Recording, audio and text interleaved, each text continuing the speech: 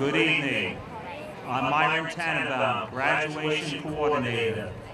Ladies and gentlemen, please stand and greet the Mamaroneck High School graduates of 2014.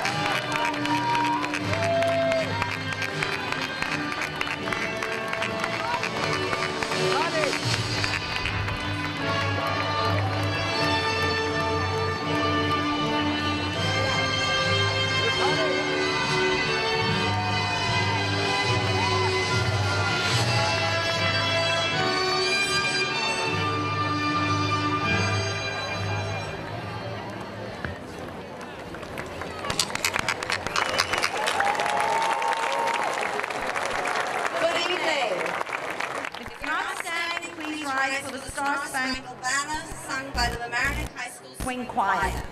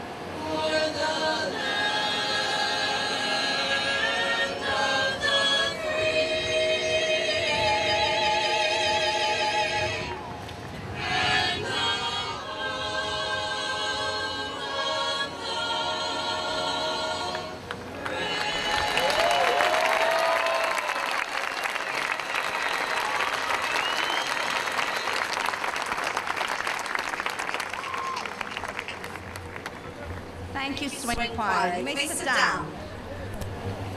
To begin our celebration tonight, the Mamaroneck High School Jazz Ensemble will play for us Flying Me to the Moon.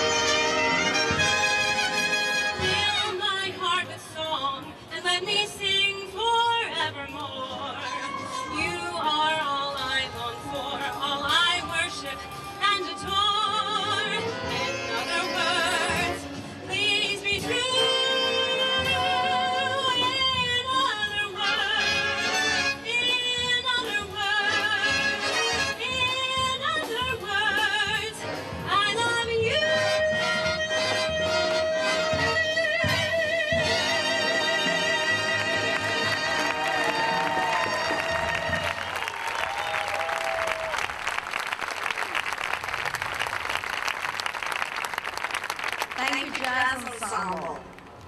Before I begin my remarks tonight, I want to let you know that we have someone on the roof monitoring the weather.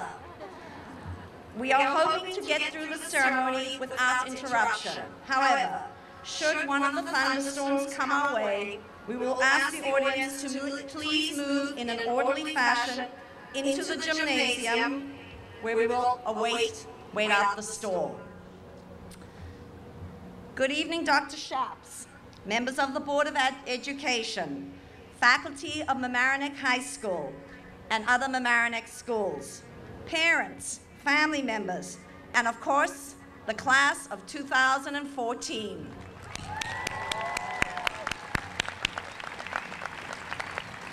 In December of this past year, the world paused to remember and honor the life of Nelson Mandela.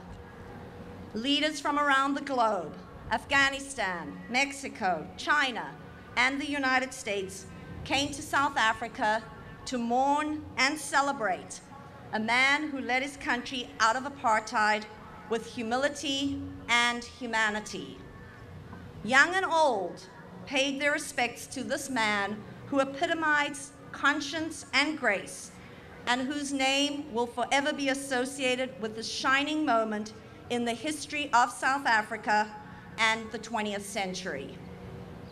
Yes, we rightly mourned the passing of Madiba, as he was affectionately known. But Madiba himself would have been the first to emphasize the crucial role the larger community played in bringing an end to apartheid and in pressuring the white minority regime to free him after 27 years in prison. When we look at the messages we receive in popular culture, there seems to be a great emphasis on being a leader. Whether it is Sheryl Sandberg advising women, or Doris Kearns Goodwin examining the strategies Teddy Roosevelt used as a president, it is much easier to find a book or article that speaks to the strength of the individual than that of the group. Last year, David Brooks published a fascinating column about a number of studies that surveyed Google's vast database of 5.2 million books. One study investigated how the use of individualistic language has changed over the past 50 years. The researchers used Google's database to search for words and phrases such as identity, self, unique, and I come first. What the researchers found was that these individualistic words now appear far more often than words associated with communal sentiments such as community, share, band together, and common good. A second study Brooks cited, again using Google's database, found a 74% decrease over the course of the 20th century of words that we associate with communal virtues, such as decency, honesty, conscience, and compassion. These studies are surely open to interpretation and critique, but together they do raise questions about what we as a society value. In the 21st century, when we collectively look in the mirror or take a group selfie, do we immediately fixate on ourselves, or do we see the larger group? From my perch on this magnificent stage, I look out at the candidates for graduation, and together they make up a vast and strong sea of black robes. The tradition of wearing a gown dates back to the Middle Ages, when academic robes had a very practical purpose, to keep scholars warm while studying in unheated buildings. So too, the garment was the great equalizer. No one could form judgments about the economic status of the individual when all were dressed in the same garb. While the earliest universities in America embraced the robe as part of the daily attire in the 18th century, it took another 200 years for high schools to incorporate the robe as part of the graduation ceremony. So when I look at these beaming faces, I see a tradition that connects us to the scholars of the Middle Ages and to the uniquely American embrace of education for all people, regardless of class, race, or gender preference. When I look closer at this auspicious group in front of me, I, of course, see the individuals. I see the violinist who has practiced countless hours, the student with dyslexia who has had to work twice as hard to read Brinkley's American History, the lacrosse player who gave her heart and soul to the team, the immigrant whose parents have sacrificed all to ensure he is amongst this group today, and the list goes on and on. I see and celebrate the individuals, and you are each indeed unique. But I see this collective mosaic of faces, 372 to be precise, as being so much more powerful than the individual. Of course, I wish you all individual success, but if I have one fervent wish for the class of 2014, it is that you too, like Madiba, will change the world by being a part of something that is larger than yourselves. On February 10th, 1990, the day Nelson Mandela was released from prison, he stood before the throngs of people at the Grand Parade in Cape Town. He began his speech with this statement: "Your tireless and heroic sacrifices have made it possible for me to be here today. I therefore place the remaining years of my life in your hands." Mandela knew the power of the group, and as I gaze at this graduating class before me today, I too know the power of the group. Congratulations to the class of 2014.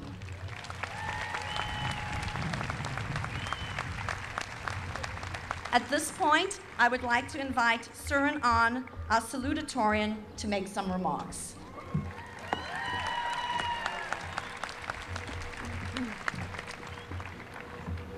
Good evening, everyone. As many of you know, I've never been much of a talker. I remember the time when I was in 5th grade at Central School. I received a bad grade in the category of volume of speech.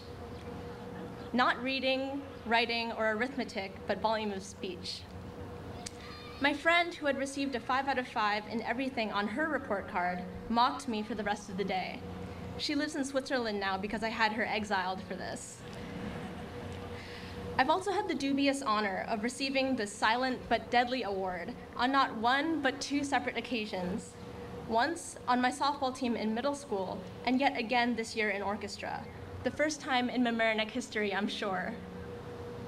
So it's a little crazy that I'm giving this speech right now, not just because of my fear of public speaking, but also because I've lost so many class participation points over the years that I didn't think my GPA would qualify me to stand here today.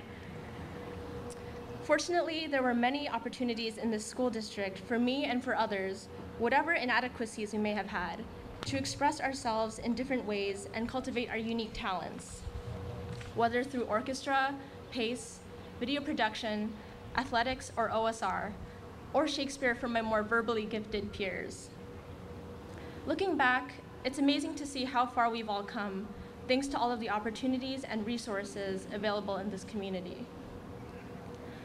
We've heard the saying that it takes a village to raise a child, but in our case, we were lucky enough to have benefited from being raised by 2 villages. I first realized this when I was in the 2nd grade and somehow managed to get my fingers stuck in that metal hole at the top of a clipboard. After many frantic attempts, even the school nurse wasn't able to get it out.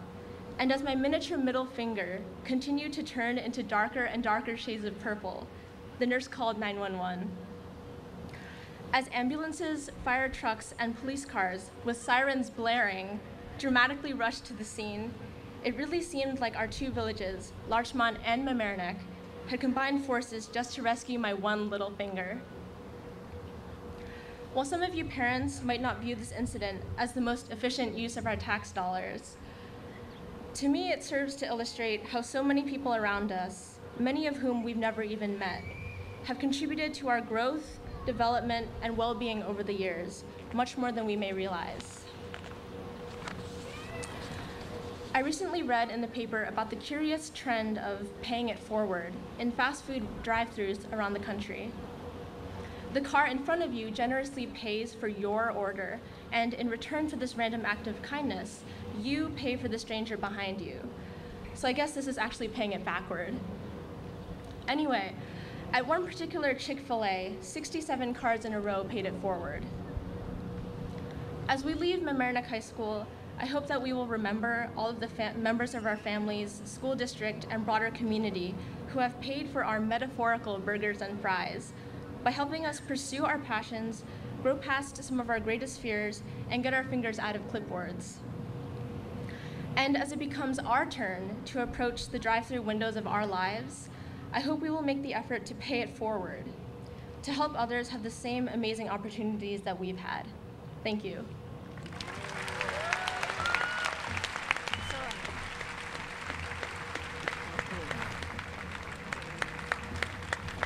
Thank you, Surin. Our faculty speaker tonight is Aaron Shansky, an esteemed member of our English department and a former Mamaroneck High School graduate who, like Surin, addressed his classmates as salutatorian in 2003. Welcome back to the stage, Mr. Shansky.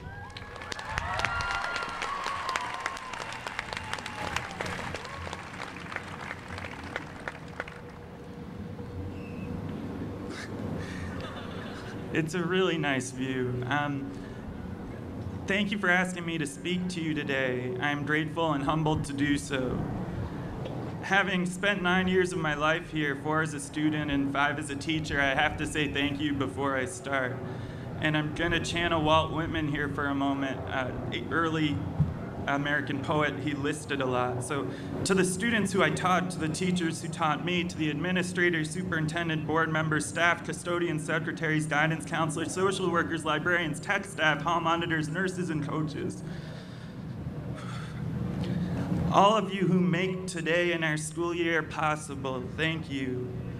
I also want to thank my family, my mom and dad, and your family. This is your celebration too. Our achievements, both visible and less visible, started with your support.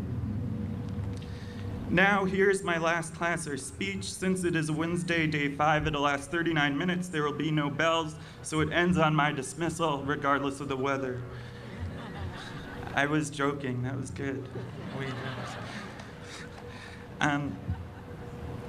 11 years ago, I sat where you are, in a graduation cap and gown with my 2 long hair and flip-flops.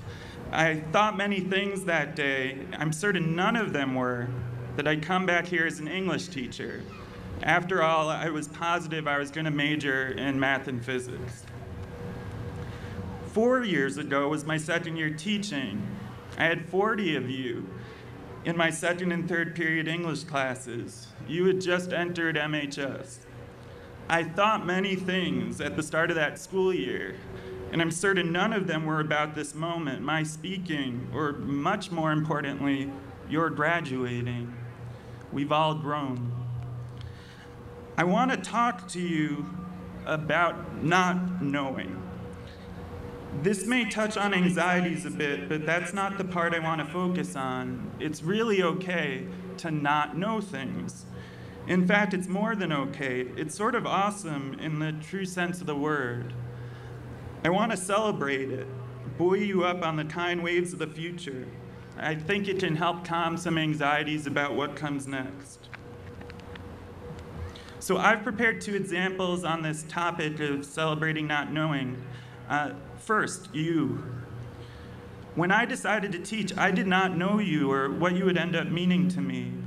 In my college years, I had experiences tutoring at Westchester Community College, a wonderful and sometimes overlooked place, and volunteering at a local middle school that made me want to teach. I figured I had knowledge to impart, and it seemed like a meaningful way to be in the world.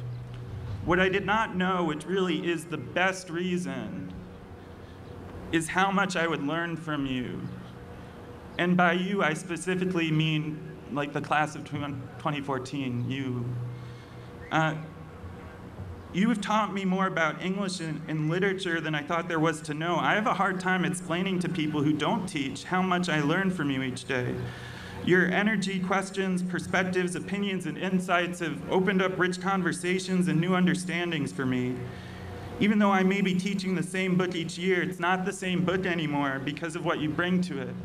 Otherwise, there's no way I would read a separate piece as many times as I have. You've allowed me to learn in ways I had not dreamt of. Literally, this past year, for those of you in Psych and Lit, we kept our own dream journals to consider theories of what goes on in our unconscious mind. That is personal stuff. I'm not reading from one of mine now. If someone had told me when I started teaching that I'd be sharing my dreams with a classroom of 17 and 18-year-olds, I would have said no thank you.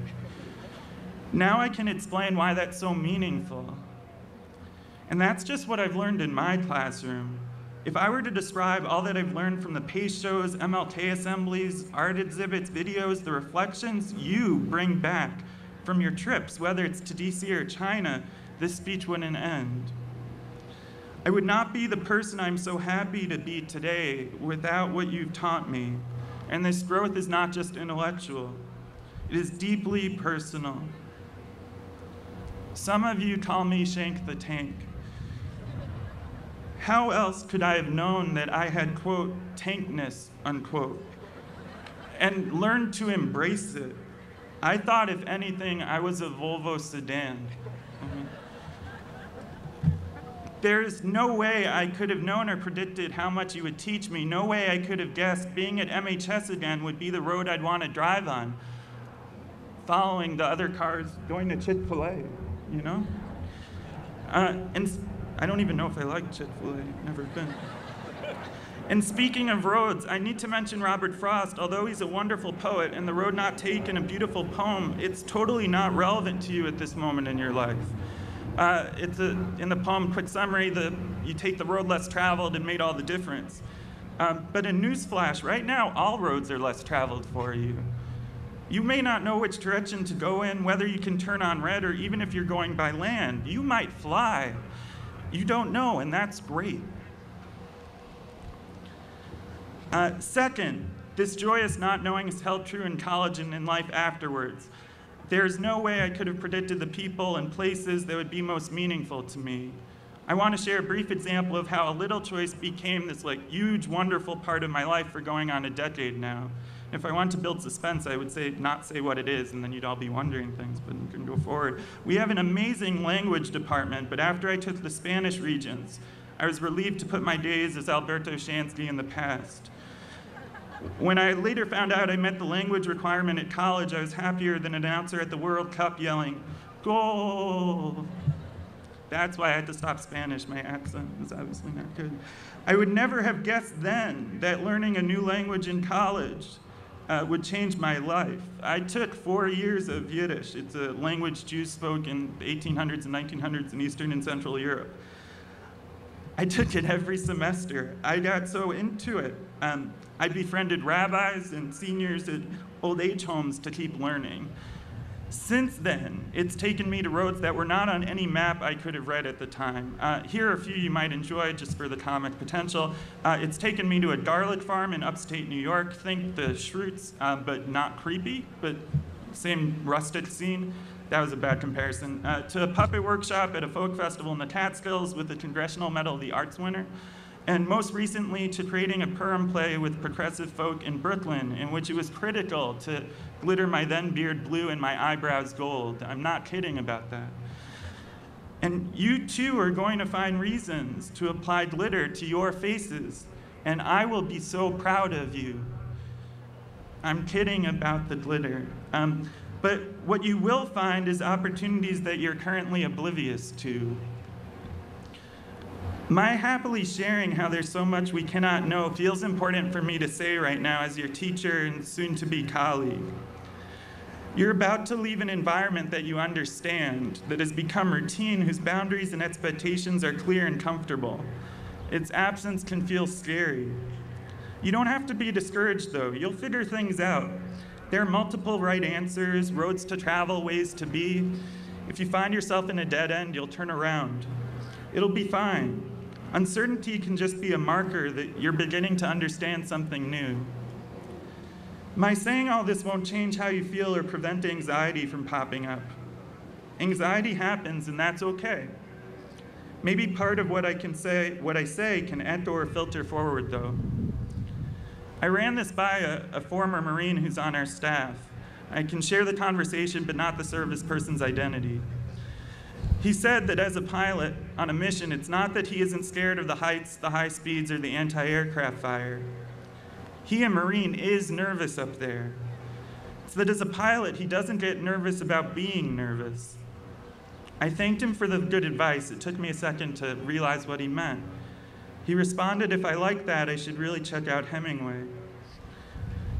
Seriously though, adults feel uncertain and scared, and it's totally okay. You don't have to feel bad for being unsure or nervous about what comes next. And what's more, you're not flying military jets, you're just going on a nice walk across the stage and into your future. I guess if I had to narrow this down to a 6-word story to wrap up, it would be imitate Emily Dickinson, dwell in possibility. And since this is not a 6-word story, I'd also say, be a hope monger, check all of the above. Use a number 3 pencil, even if there isn't one. Use a pen, use a paintbrush. Let your confusion be entertained. Be brave enough to embrace your questions, inquire further within, wonder, try, dance, hypothesize, envision, eat, sleep, laugh, and keep going. Yeah, it has been a privilege. You will be missed, but I'm so excited for what comes next for you and for the moments when you can look back and realize all these wonderful things you've learned that you could never have predicted as you sat here right now. Congratulations, be well, and much love.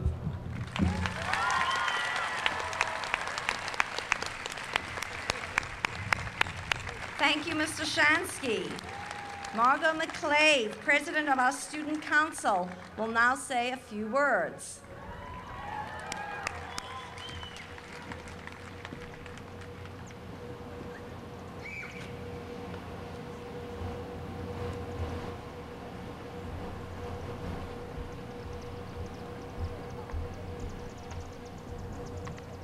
Good evening, everyone. Last week, I found an essay I had written in 8th grade, and after reading it, I was reminded that I wasn't originally intending on coming to Mamaroneck High School.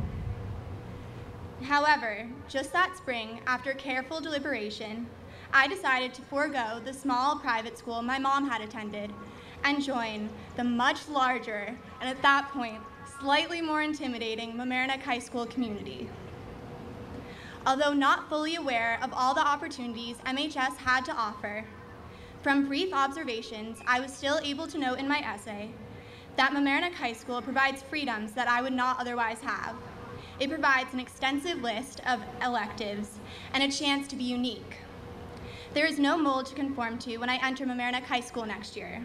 Instead, MHS offers acceptance, and as a result, it boasts a diverse student body with different ideologies, styles, and personalities. Despite this seemingly definitive statement, there was still a lot of doubt. My essay did not end with that line, but rather, what if? After spending 4 years participating in classes, clubs, and sports teams, we have grown together and through each other. Now, I can definitively say that MHS has offered all that I speculated and much, much more. It offers not only acceptance, but support. Throughout our 4 years, we've each gone out of our way to explain complicated theories and problems in classes, to attend each other's concerts, and cheer for each other at sporting events. We have developed together, each drawing from the extensive array of individual programs Mamaroneck offers to create the exceptional class of 2014. In this, we have learned that we can either accept life passively or make success happen. We each took actions to procure our happiness at Mamaroneck High School, both as a class and individually. We made our experience the best it could be and shaped it to be what we wanted it to be. Wherever you each find yourselves next year, I hope that you actively pursue your interests and take the actions necessary to make each of your experiences what you want them to be, so that when you have to answer your what-if question, you won't be left dreaming of different endings. Congratulations, class of 2014. Thank you, Margot. And now Holden Greenberg, the senior class president, will present the class gift.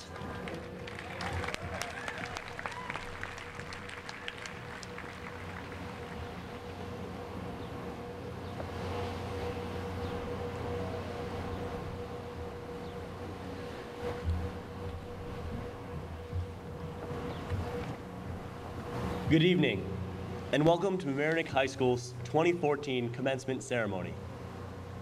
Welcome to the faculty and the staff, to our family and friends, and to my fellow members of the class of 2014. Thank you all for being here tonight. Tonight, you are hearing several speeches designed to inspire us to do great things in the years ahead. We all have lots that we're trying to accomplish, but in the process of doing so, I hope we will also, to paraphrase Calvin from Calvin and Hobbes, find the time to do all the nothing we want to do. Your senior class representatives, Zarvan Shah-Asif, Miles Weinrib, Mimi Zimmer, and Ariel Zoland, as well as myself and our class vice president, Ella Volpano, are proud to announce that our class gift is a donation to the newly created Tiger's Den. Located in the science wing of the high school, this is a place where students can go to de-stress. The Tiger's Den will offer a multitude of classes, including time management workshops, mindful eating workshops, relaxation and meditation groups, and leadership training. A plaque will be added to the room honoring the class of 2014. A special thank you to our class advisor, Aaron Ramirez, for helping us along the way. Thank you for listening, and to my fellow classmates, congratulations and good luck.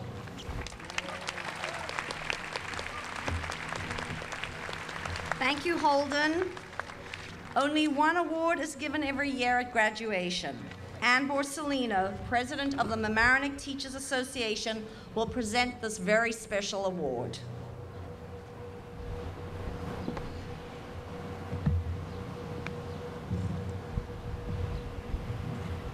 Members of the Board of Education, Dr. Shaps, Ms. Klain, fellow teachers, parents, and members of the class of 2014, and invited guests.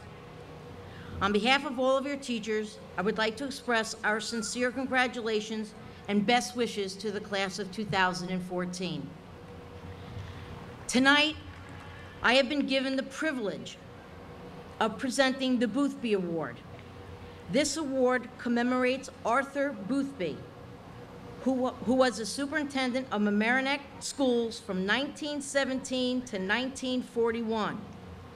The Mamaroneck Teachers Association presents this award annually to the graduating senior who best exemplifies the ideals of public education, the ideals so highly revered by its namesake.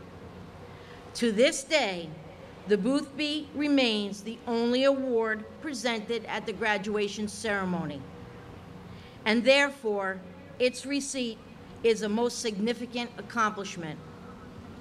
Each year, our high school faculty faces the daunting task of selecting one student from an impressive list of nominated candidates. The result of this balloting process is one of the best-kept secrets at Mamaroneck High School. Once again, after rigorous review, our teachers have made the difficult choice. And as we describe this year's recipient, I am sure that you will agree that it was the right choice. This year's recipient came to our school system at age 12, leaving his native Puerto Rico as a toddler, when he and his mom came to New York to be closer to family and start their lives anew as they tried to cope with the loss of his beloved teenage sister. At the age of 11, he experienced the unthinkable. His mom, the light and anchor of his life, also passed away. It was then that he left the comfort and familiarity of his life in Yonkers to start over yet again with his grandmother and uncle in Larchmont. And it was then that we were blessed to receive one of the most courteous, tenacious, gracious, inspiring students who has ever walked the halls of Mamaroneck's middle and high schools.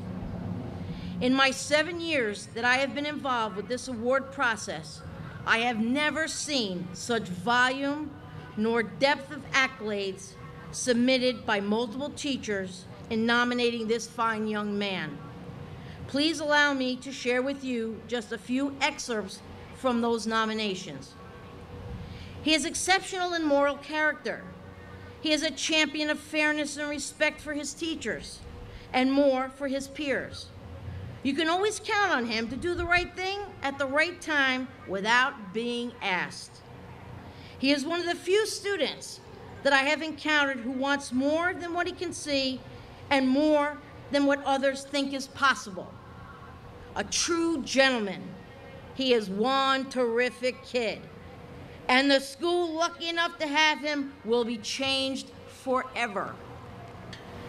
And there is a lucky school that is about to be changed. Columbia University has recognized what we already know, that he is the one-of-a-kind student. They made a wise choice in selecting a very special young man who will surely make the most of every opportunity in the future.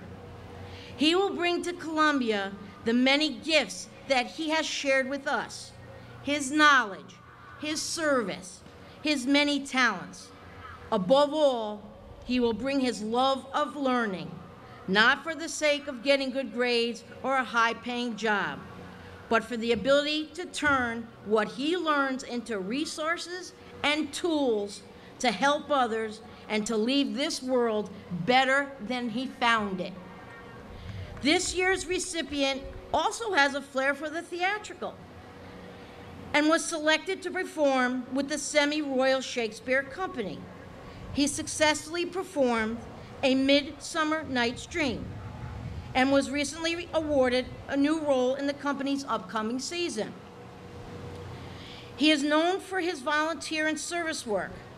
When he was a junior, he was chosen from over 160 applicants to be a Caprice advisor, and he took the role of helping freshmen transitioning into high school very seriously. The Boothby is a very special award, and our recipient is a very special person. For his strength, his gentle kindness, his generosity of spirit, his intelligence, and the wisdom beyond his years, it's my pleasure to proudly announce the 2014 Boothby Award goes to Diego Durson.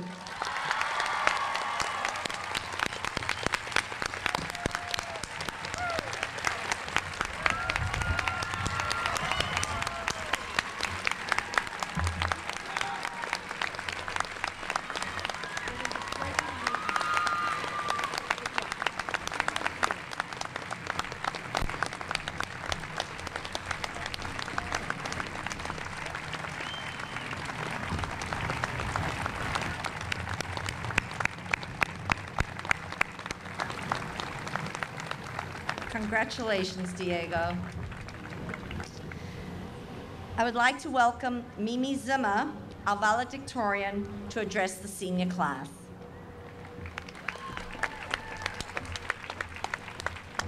Thank you, Ms. Clayton, and good evening, everyone.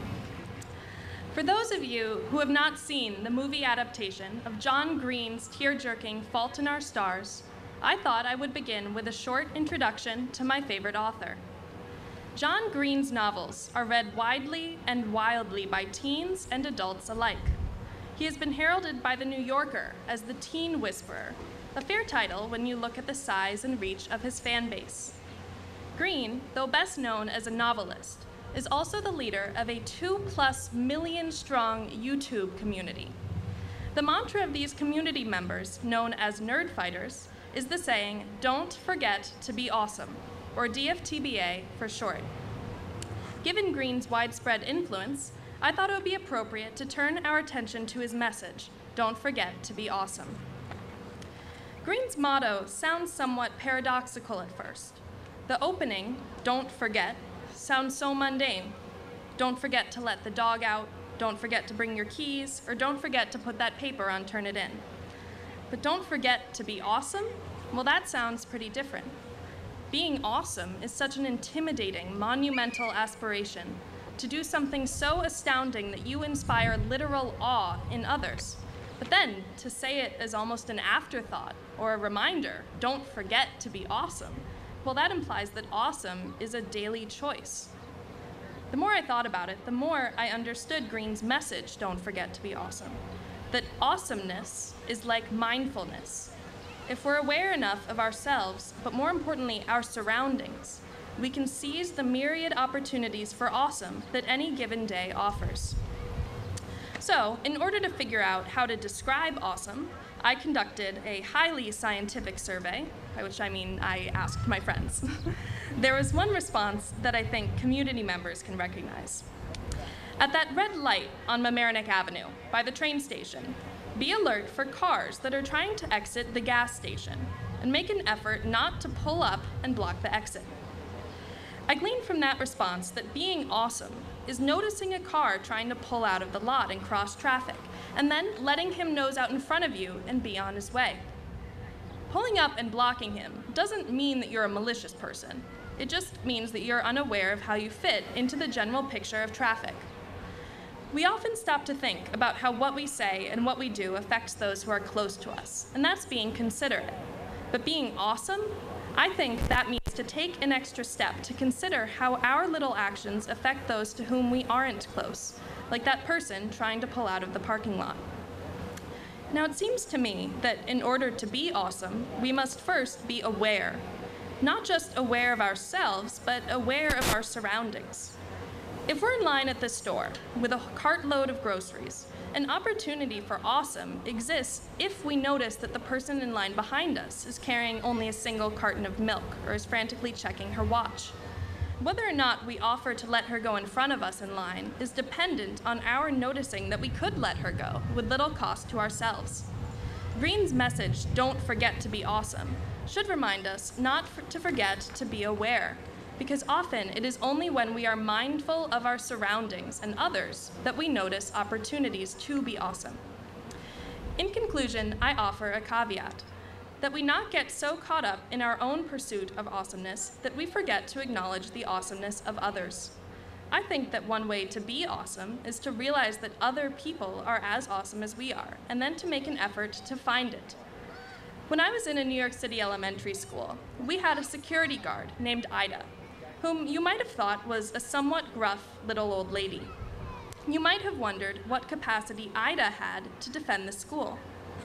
The year before I arrived, first graders interviewed Ida and learned that she was among the first students to integrate the Woolworth lunch counter in Greensboro, North Carolina in 1960. Ida was awesome, and no one messed with her.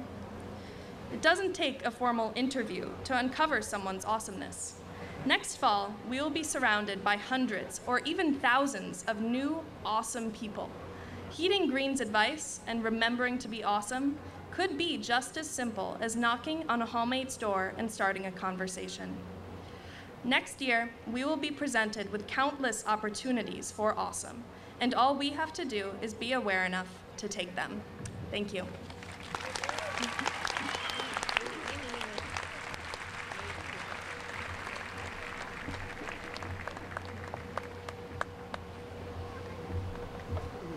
Thank you, Mimi. And now our superintendent, Dr. Robert Schaps, will address the graduates.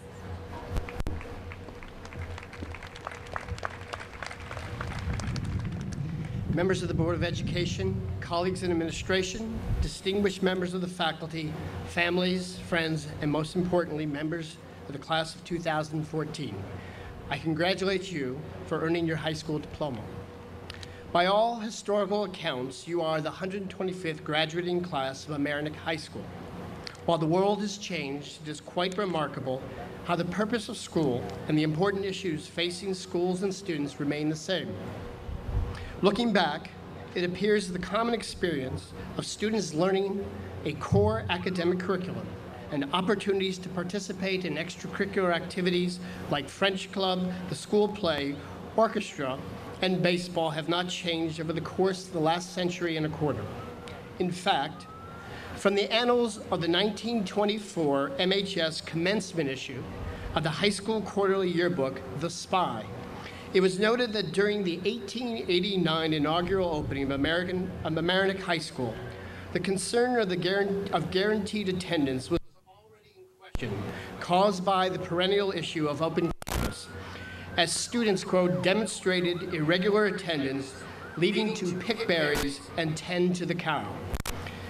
Today we face a similar issue as many of you left school to seek out berry smoothies and found time to put gas in your cars.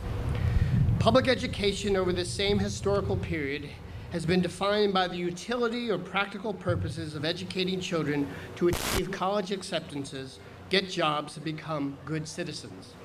Moreover, the notion of opening the school door for everyone speaks to our democratic principles and the American spirit of individual potential and opportunity. This pragmatic experiment has worked well for Mamaroneck students, as historically those who have come before you have utilized the benefit of their educational experience to meet with great success in their personal and professional lives. From observing you over the past 4 years and witnessing your accomplishments and commitment to learning, it is most evident that you will match or exceed those who came before you. As you assemble here today, just over 72% of your life thus far has been connected to this institution called school. I bring this to your attention as a means to convey how the past 13 years of schooling at Mamaroneck will serve you in the years ahead. Over the same period of your public school journey, we have witnessed challenges to our safety, financial instability, and tremendous change in the use of technology. As you transition to higher education in the workplace and the 21st century unfolds, the guarantees and the givens about the trajectory of school, work, family, and success will be redefined. We expect that in the near future, your place in the world will be determined by your capacity. That is, what you know, what you can learn, what you create, your ability to communicate, and whether you can add value. To this end, I believe in the future you will clearly see the value and utility of your Mamaroneck education. Certainly you will struggle to remember what you read in grade 10 English or embellish your role on the soccer and baseball teams. You may question the amount of time spent learning math that is underutilized or forgotten. However, in your future formative experiences of learning and work, the utility of your education will unexpectedly motivate, inform, guide, and influence how you complete a project, prepare for a presentation, interject a new idea, and share your opinions. The experiences of failure and success, borne out by your persistence, self-control, grit, curiosity, and self-confidence, will propel you and accelerate your learning curve and allow you to adjust, react, rest, and move forward. These tinctures or glimpses of schooling will reappear at unforeseen moments. They will cause you to giggle and smile, reflect and sigh. They will confirm in many ways that while we never promised or guaranteed that 13 years of learning would afford you everything you wanted or needed, by walking through the school door, we've equipped you to reach your full potential and allow you to say with confidence, I know the way forward and we'll find a way. I wish all of you bright and successful futures. Congratulations and best of luck.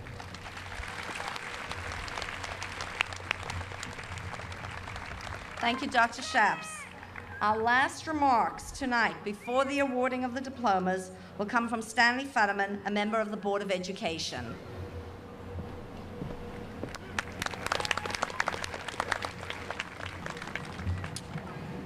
Thank you, Ms. Klein, Dr. Shaps, fellow board members, faculty and staff, parents, grandparents, and friends, and most of all, the Mamaroneck High School graduating class of 2014. I know what you may be thinking. After 13 years of schooling, we can tell him something about being Board of Education. And you would be right to claim that privilege, for this evening is about celebrating you. You can begin the work of remaking the world tomorrow. Tonight, we honor you for what all of you have achieved. And I see that you have dressed for the occasion. I would say that you look like $1 million, except that from my vantage, as one of those who has collectively imposed taxes on this community to spend on your education, you look more like $100 million. Those of you still interested in math may have guessed that I arrived at that sum by multiplying the more than $25,000 expended on average on each student in this district this past year, by the number in this graduating class, and then by 13 for the years you have spent from kindergarten through high school. If you want to see what just $1 million looks like, grab 2 of your friends and take a selfie. Good education is expensive. Thankfully, this community bears it willingly. This year's school budget of nearly $130 million was approved at the ballot box by over 78% of those voting. That's more than 3/4 volunteering to pay some of the highest property taxes in the nation. We do it for you, of course, but we do it as much for ourselves. The simple truth is that we will become increasingly dependent on you for a peaceful, prosperous, and more just world. We count on you to act creatively and responsibly, both individually and collectively. Tonight, your academic attire says you are here in your collective personality. It's a uniform sea of black with accents of orange recalls an idea inscribed on the back of our $1 bill, E pluribus unum, one out of many. Each of you, of course, is a unique individual. No 2 of you, not even identical twins, have the same combination of genes and experiences that shape your personalities.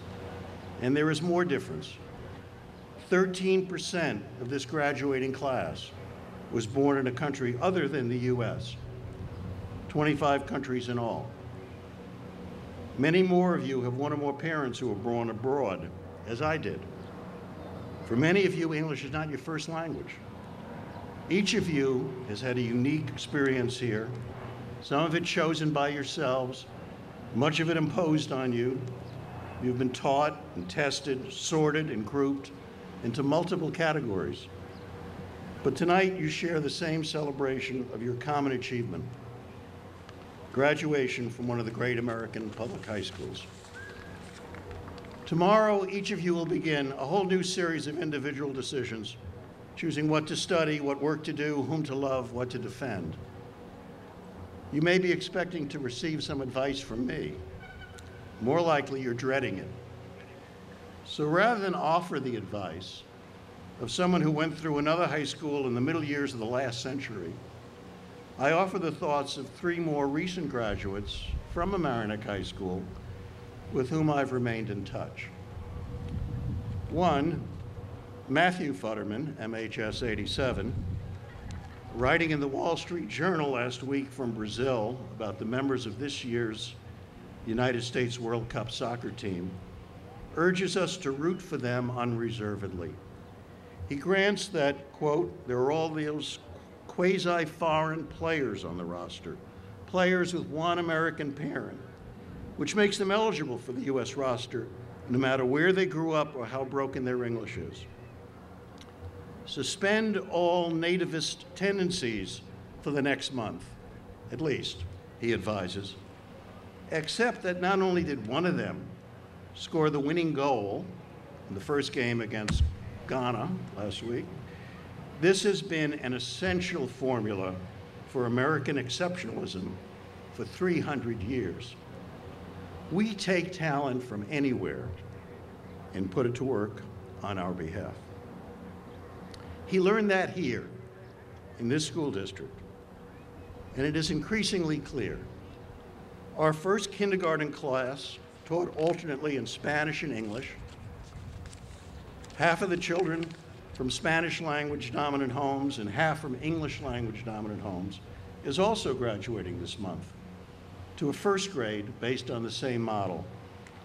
A new dual language kindergarten class will take its place. If this experiment works out, we should know in a few years, a similar multicultural experience may be offered to increasing numbers of new students. Another graduate, Dan Futterman, MHS 85, speaking at Columbia's Class Day last month, reminded the new baccalaureates that with the privilege of graduating from one of the great universities of the world comes responsibility. Do not shut the door behind you, he implored. Each of you, he continued, has a responsibility to turn around and give someone else a hand up the stairs, and through the door. The same is true for each of you. You may not be graduates of a great university, not yet anyway, or perhaps ever, but 90% of the world's population would give almost anything to be where each of you is tonight. And next year, you can start giving back by voting for the new school budget. Finally, I want to pass on some advice from David Futterman, MHS 83, in a letter he wrote to his son on the occasion of the young man's graduation from high school last year. As you might expect, it is more personal than the two previous excerpts, but universal in its application nonetheless. Take chances for love, he wrote. When you meet the right person, he went on, it will feel like a thunderbolt. Don't let that person get away even when it seems hopeless. I'm living proof, he confessed, that it can work out. Then, stand up for what is right. Authority figures, your peers, and even your friends will do and say things that you will know are wrong. Be true to your own morality. Don't be swayed. He too learned that here. There's more to the letter, but the most important advice is saved for last. Call your mom, she worries. I would add here that if you don't have a mom, call your dad or someone else who worries about you. And if you don't have someone to worry about you, go out and find someone. Then you will have the great gift of having someone to worry about. As you shed your academic gowns tonight, you will become e unum pluribus. Forgive my attempt at a Latin sentence. Many out of one, with many individual choices to make. And all of the choices each of you will now be making collectively and individually, mainly for yourself, perhaps the next dozen years, increasingly for others as the years pass. We wish you good fortune for our sake as well as yours. Thank you.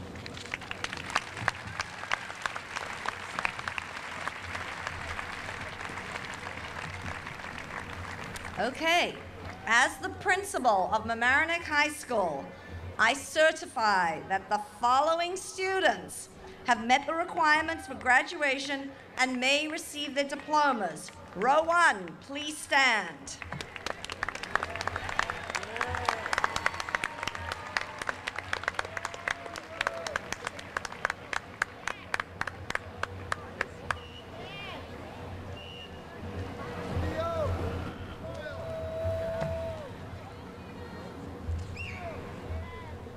Tamar Aboudi. Soren An. Theophilus Alexander. Eric Alamanestianu.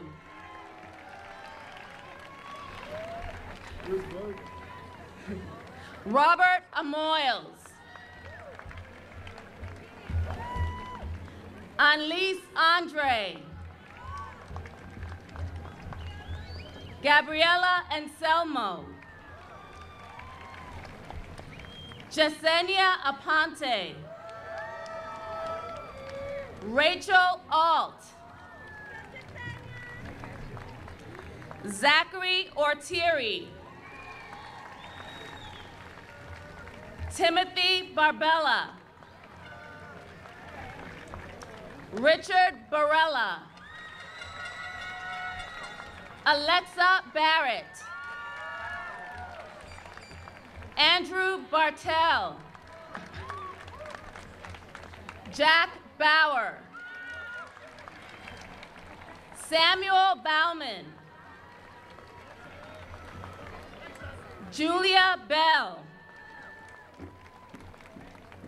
Linda Bello. Mac Benson. Jonathan Berkovich. Benjamin Burke. Matthew Bernstein. Alexander Beener. Sarah Beanstalk.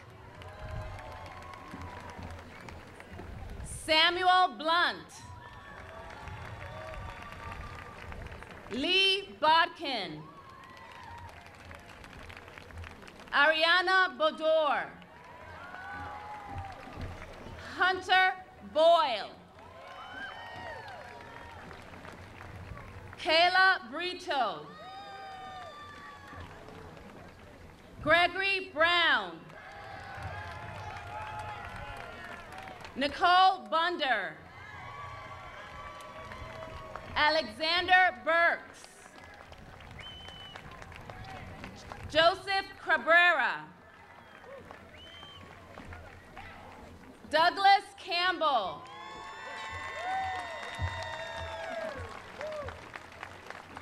Anders Caputo.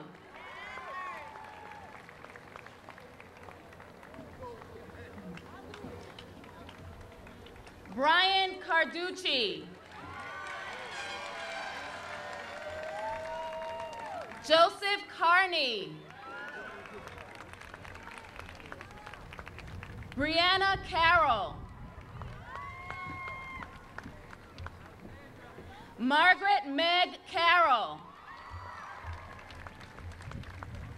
Sarah Salona. Andrew Santino. Gabriel Churpanyanga.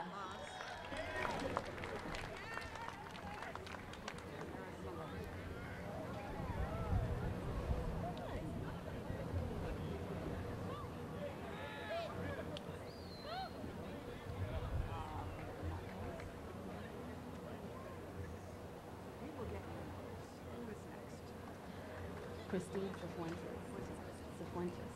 Christine Cifuentes. Christine Cifuentes. Colette Clark. Abigail Clay.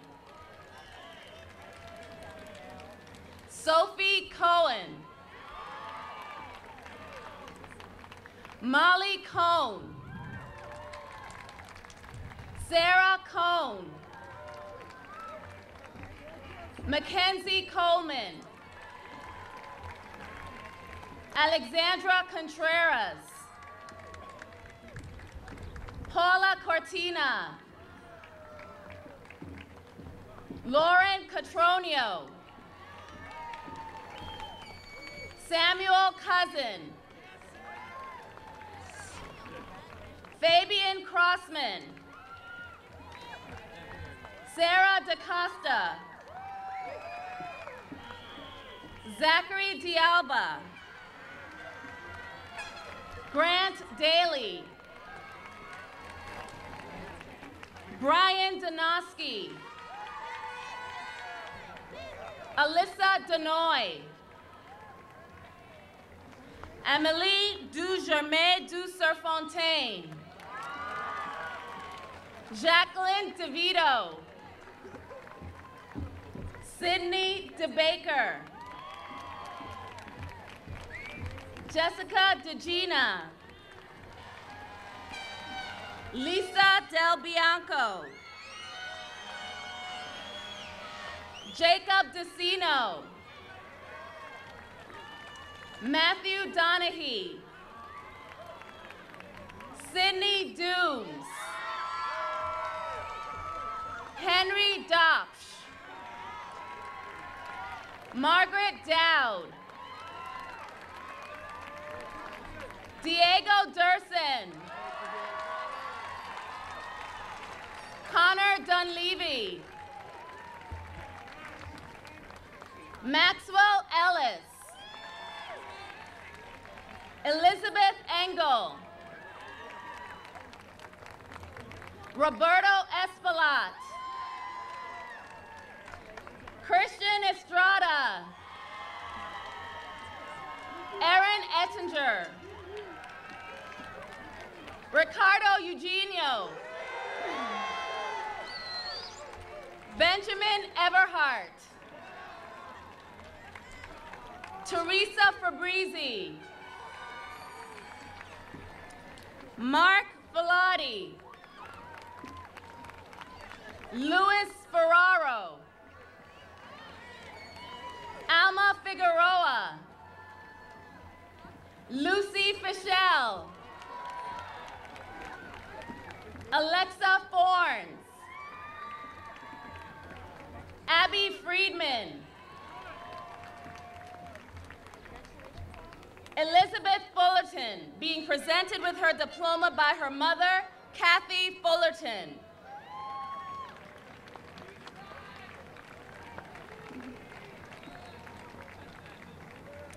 Emmett Gaffney. Drew Gallagher. Emily Galvez. David Gamboa. Julio Garcia Ortiz. Laura Gardner. Ross Garfield. Jillian Garfinkel. Jordan Garofalo. Olivia Garzona.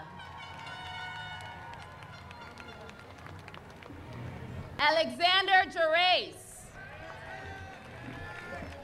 Evenson Germain. Ann Gerspak. Emily Gersberg. Gregory Giwala. Dominique Gianelli. Macaulay Gibbons. James Gilpin IV. Ian Ginsberg. Rachel Gittleman. Lisa Glauber. Chris Goller. Catherine Gold. Juliet Goodman. Catherine Goodman. Emma Gottdiener. Jennifer Gottfried. Sarah Graham. Aslyn Bramajo. Alexander Green. Holden Greenberg.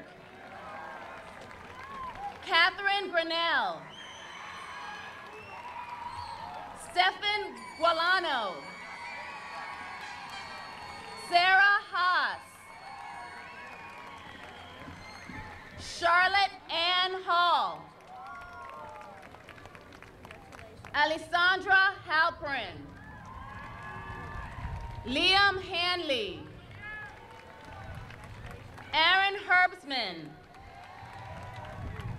Fanny Interiano. Rowan Hewson. Jessica Hill. Allison Hirschhorn. Charlotte Hoffman. Margaret Hofstede. Jamie Horowitz. Sean Howard. Edgar Hunter. Zachary Hurwitz. Diego Iacono, Peter Iannarelli, Logan Infantino, Josue Iturbide, Thomas Iverson, Destiny Jackson, Emily Jacob, Krishnapriya Jadav, Kelly Jameson, Kelly Jansen, Grace Jarrett, Caroline Jensen, Bridget Johansson,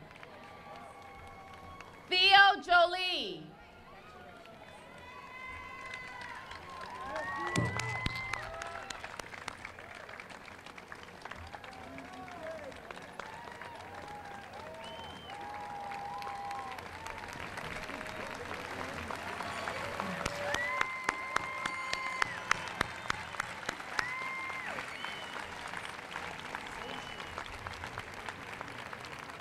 Marina Wan,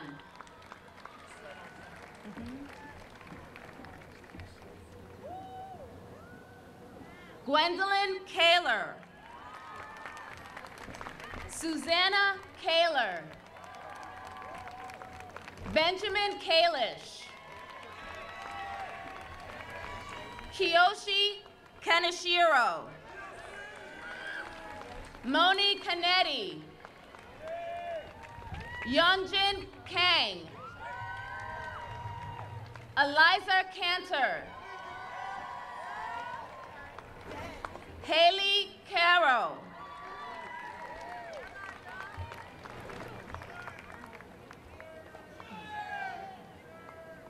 Noah Katz, Benjamin Katzenstein, Jacqueline Keller, Jasmine Kerr, being presented with her diploma by her mother, Michelle Henry.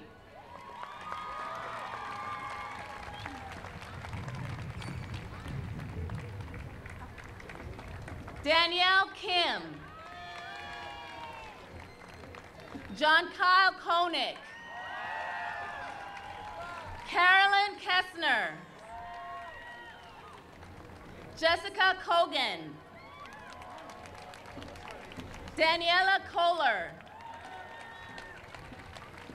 Joshua Kohler, Barbara Kruzak, Spencer Kupferberg, Henri Kuroki, Eric Kushel, Lisa Labruciano, Samuel Ladow,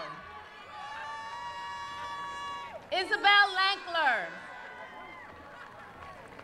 Thomas Lara, Cooper Lavin, Peter Lawless,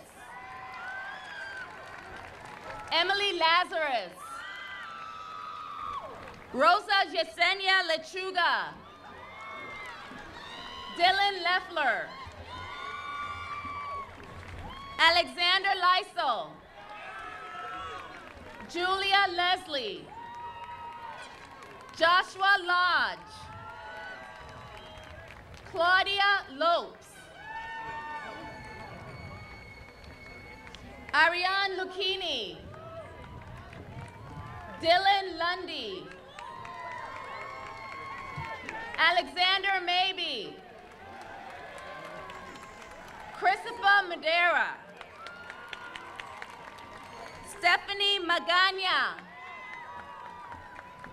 Teddy Magrum, Brendan McGuire, Andres Macarum, Gabriel Macarum, Dennis Maldonado, Elver Maldonado, James Maldonado. Wendy Maldonado. Zoe Malzone. Michael Mancino. Nicole Manetta, being presented with her diploma by her mother, Debbie Manetta. Benjamin Marcioni. Rachel Marcus. Anna Margolis. Sarah Marsh. Gabrielle Martello. Benjamin Martin. Camilla Martins. Greta Massey. Ryan Matt. Carlos Mazariegos. Brian McCabe. Margot McClave. William McDermott III. Nicholas McElroy. Thomas McEvely. William McMillan. Margaret McNally. Christopher Medina. David Meister. Mary Shea Mena. Vivian Mendoza. Jessica Messina. Christy Miashta, being presented with her diploma by her mother, Michelle Miashta. Theo Morris, being presented with his diploma by his mother, Mary Beth Jordan.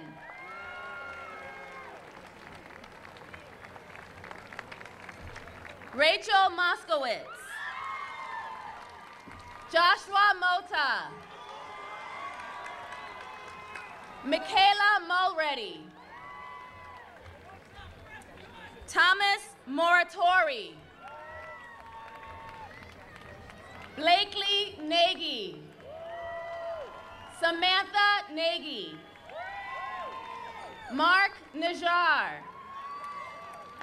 Bisma Nakvi. Sarah Nair. Leah Nesdale.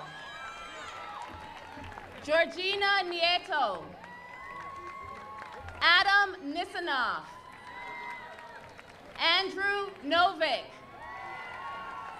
Jose Novoa. Morgan Nugent. Jill Obaldi. Elena O'Dward. Jesse Offenhart. Rie Ogasawara. Hannah Oranz. Teresa Ordonez Lopez. Diana Ortiz. Matthew Ortiz, being presented with his diploma by his mother, Olivia Bridges.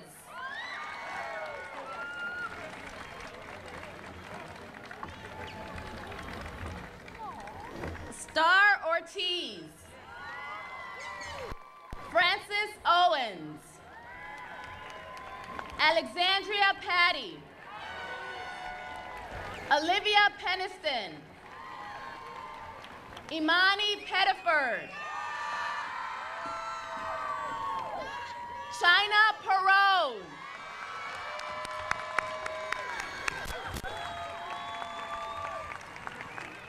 Bruno Pizzol.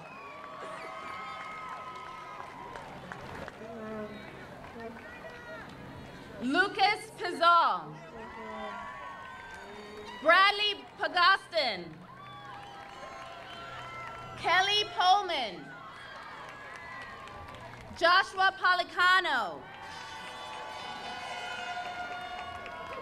Kenneth Pomerantz. Emily Porter. Xiomara, Portugal.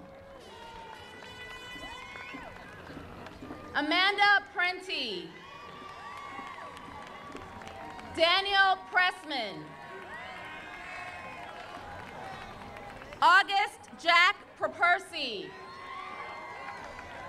Noam Radcliffe.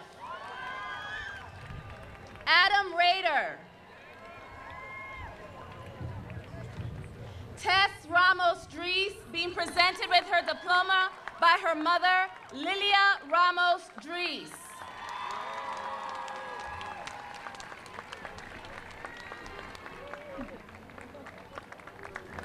Leonie Rawls.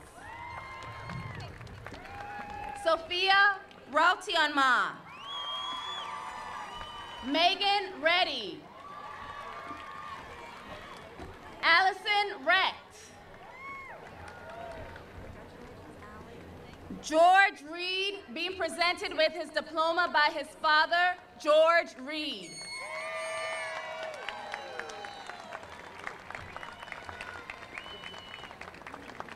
Remy Reinlib. Kristen Renda. Jaylene Reyes Bansi. Allison Rice. Eric Rice. Charlotte Ryder. Robert Reamer. Fabio Riso. Daphne Rivera. Gunnar Robb. Stacy Robostelli. Julia Rodbell.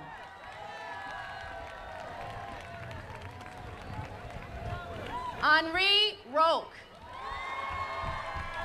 Good job. Awesome. Jacob Rosen. William Ross. Julia Rothman. Odalis Ruano. Luis Rubio.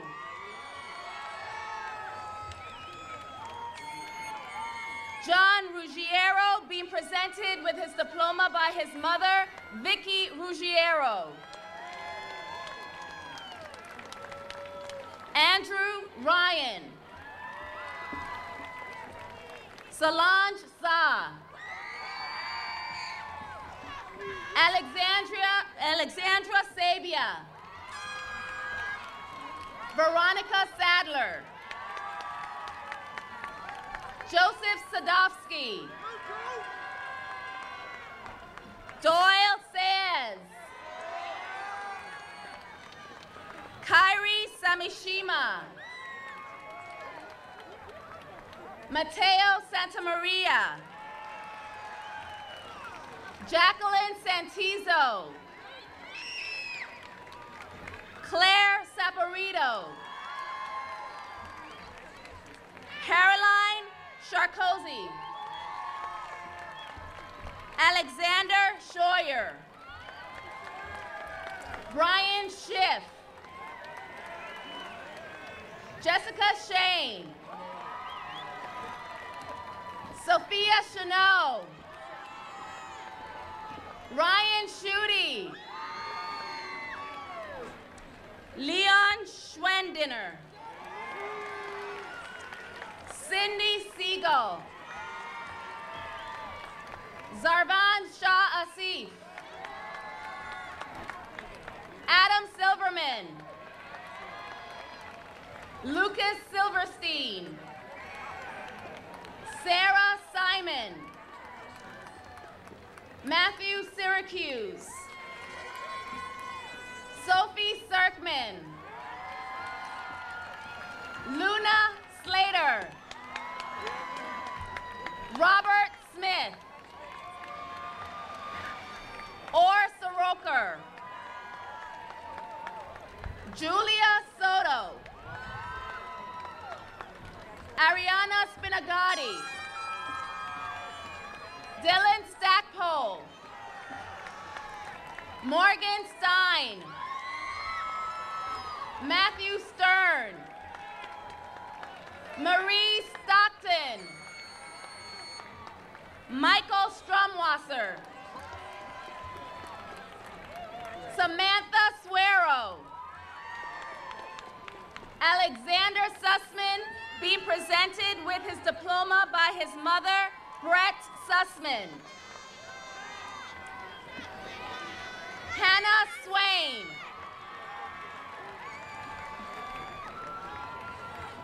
Neon Tate, Caitlin Talt, Allison Thaler, Jessica Tolby Wynn, Laura Tucciaroni, Lee Tungus, Nicholas Tunick, being presented with his diploma by his mother, Daniela Tunick. Luis Valdivia, Amanda Valetudo, Simone Van Taylor, Gabriela Vasquez, Maximo Vasquez, Catherine Vaughn, Noah Velasquez, Jesse Valou, Kimberly Vidal, Ella Volpano, Charlotte Waldman, Miles Weinrib, Rebecca Wolf,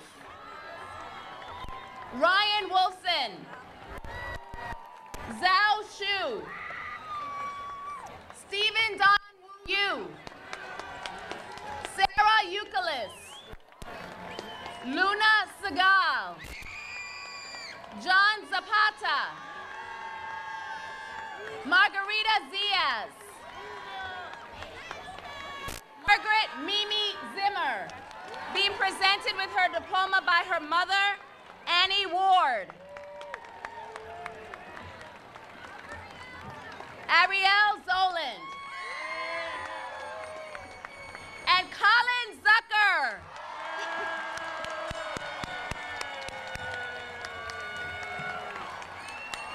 Thank you, Ms. Jenright. I would say that is unbelievable timing to the class of 2014. Congratulations and have a wonderful evening.